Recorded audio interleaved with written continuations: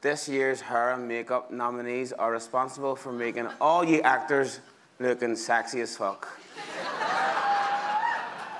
But they can also make you look old, tired, and miserable, which probably wouldn't be too hard.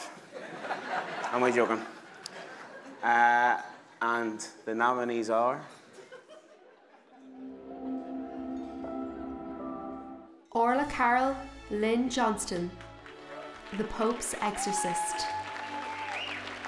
Sandra Dunn, Edwina Kelly, That They May Face the Rising Sun. Lindsay Heron, Barbara Conway, Flora and Son. Helen O'Connor, Aitana Silvana, Lies We Tell.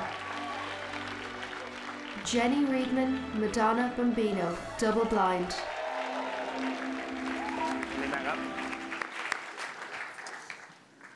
And the IFTA goes to... I open this.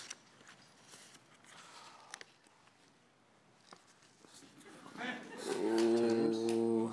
Orla Carroll, Lynn Johnston. He may or may not be here. Is she here? So they may be here, they may not be here. If not, we take the award home. Well, we'll definitely make sure they get it.